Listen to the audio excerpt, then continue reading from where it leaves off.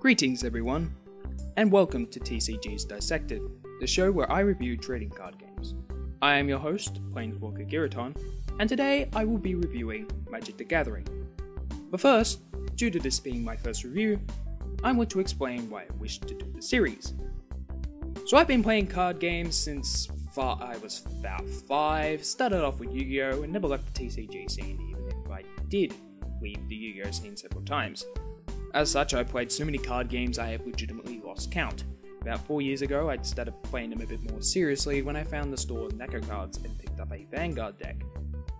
Ever since, I've been a budget competitively playing trading card games. I've played more TCGs than Mario games. As such, I felt more qualified to review TCGs than reviewing video games or even the anime I've had, like I have. But enough about myself, let's get into the review. So for this series, I will reveal my final scores before explaining them. This may change, but the idea is to give you guys an idea of how I'm reviewing the particular game before I explain why my scores are what they are. I'll be using a lettered score system for this series with a bit of math behind it for total scores and that. So how did I rate Magic the Gathering? Well, here are the scores. I've given gameplay an A+, rules a B, ease of access a C, cost a D, art an A+, and fun factor a B+. Did these scores surprise you? Well, it would if you consider Magic the Gathering the best TCG out there. The final score will be given at the end of the review. Now I'll get to explain to the reasons for my scores. Magic the Gathering was the first ever trading card game. The first to make trading cards into a legitimate game. Some played top trumps with their football cards, with their stats, and a few other games sprung from them as well, but no one had actually created a game where trading cards were designed to be used in a game. The best part about this was the first is currently still considered the best.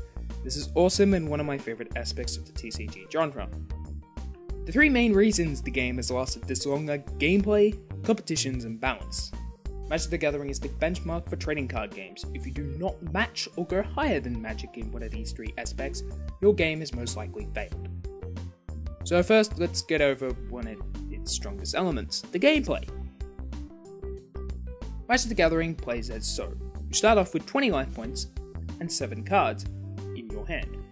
Your deck is normally 60 cards, but can go higher or lower depending on the format and your decisions. But in Standard, you should almost never go over 60.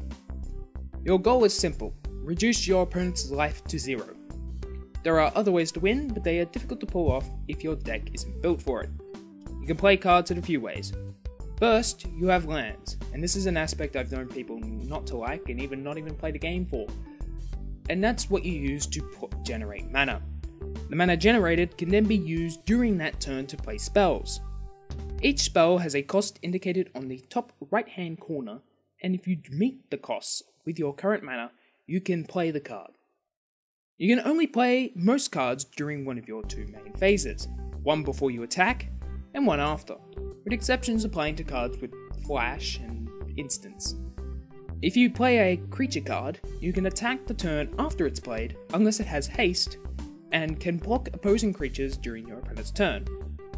When you attack with all the creatures you wish to attack with all at once, with your opponent then declaring blockers with their own creatures. Each creature has an attack, and some have abilities that may affect the battle. Their defense value shows how much they can take before they are destroyed, and each creature's defense is restored at the end of the turn. The game is actually quite simple. I've always said that Magic is a simple game, until you start throwing in any of the cards. As such, I have given gameplay an A+. The main issue and source of most of the fun had with Magic the Gathering is the complex rule set that it has for how nearly each and every card in the game interacts, with every situation of the game you can have. And when you have a trading card game that's released more than 600 new cards nearly every year, and has been going for about 20 years, well, you have sort of a problem.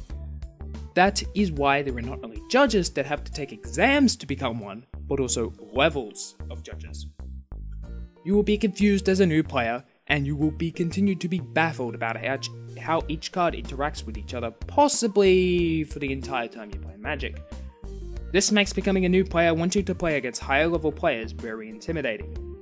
You will lose your first tournament no matter how good your deck is, unless it has broken cards, and even then, more on that later.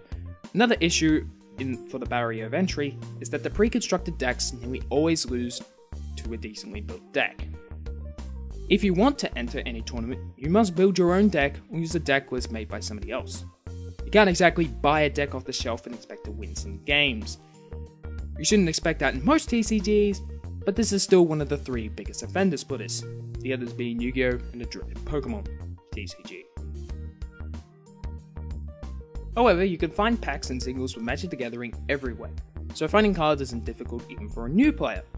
This ease of access allows the bar of entry to be lowered a little bit.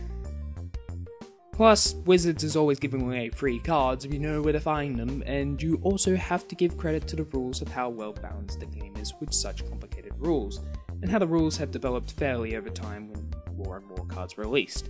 Kudos to Wizards of the Coast for that. As such, I have given rules a solid B and ease of access a C. If you have played any trading card game competitively, you will know that cost is an important factor in any trading card game, and Magic is no different. Magic is the world's biggest trading card game, so when a card is really good, it's really expensive. Magic is known as the most expensive trading card game of all time. Yes, even more expensive than the filler-filled Pokemon card game and Yu-Gi-Oh! With its crazy ban lists and a bit of lack of balancing. However, there are many ways to play Magic, and each will change your budget. As a budget player myself, I have found that one of the best ways to play the game is in drafts. Drafting is when you have to build a deck using freshly opened packs. What you do is you open one of your packs out of the pile you were given, number depends on your group, take one of the cards and add them to your selection of cards. Then pass the rest of your pack on to the next person in the direction chosen beforehand. Direction will interchange between packs, and you will receive a pack from the other direction and pick a card from that pack. Once all the cards in the group's first packs are cleared, they go on to the next pack. When all the cards are gone, you then build a deck from the cards you have picked. You then battle with the other players in the group. Normally you get to keep the cards you draft, making it an interesting experience. But the best part is the tournament level for these events can cost you about $20 during Friday night Magic events, and $40 during massive events such as pre-releases, and most of the time you get more packs from doing so. However, if you want to get into Magic's main dish, then Standard is the way to go. Standard is when you use cards from a select group of sets, normally the last 4 sets, and build a deck from them out of the 60 cards to how many you can shuffle without using a table. This is where your wallet starts to run out of cash, as you need to get the best cards out of the latest sets, and some of those cards will go out of date once the next set is released. This is both a good and a bad thing, but considering how many games that don't use this system tend to end up, the benefits far outweigh the negatives of this system.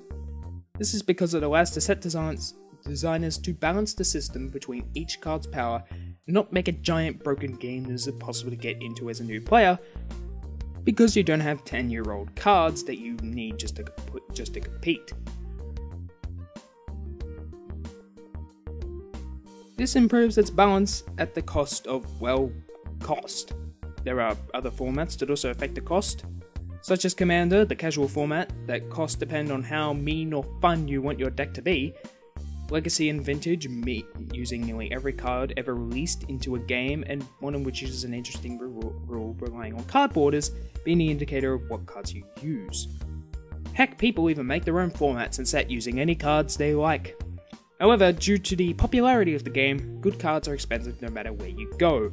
For a good deck, you will spend over $150 on singles at least. As such, I gave cost a D rank. While art isn't the most important thing in a TCG, it's still rather important. As Magic the Gathering is the oldest trading card game out there, they've had a lot of time to get their familiar art style going and to get it right. Magic uses a Western fantasy art style that can fit into anything in the TCG universe, and the cards rarely differ from it.